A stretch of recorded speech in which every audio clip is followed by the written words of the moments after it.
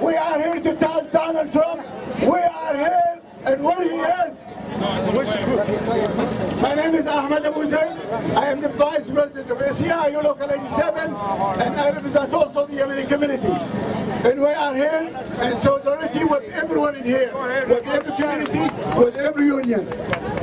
We are here to tell Donald Trump we are together. We will stand for our rights. We will stand for our rights.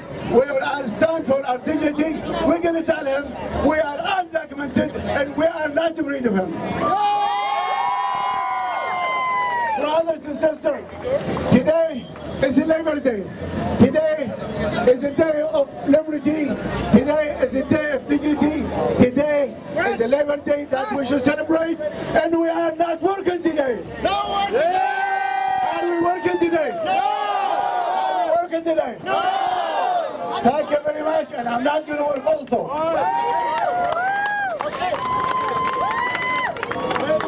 ¿Están listos?